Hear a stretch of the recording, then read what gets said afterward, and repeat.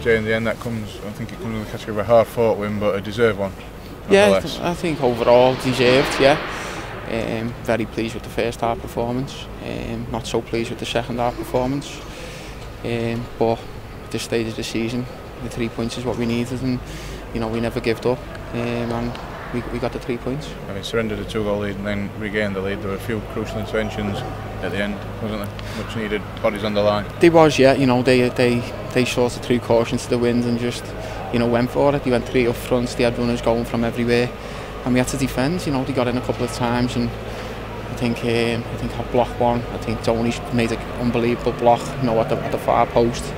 It looks certain it was going to be a goal. These are the type of the things you need to do, to win games. Especially when the game went like it did in the second half.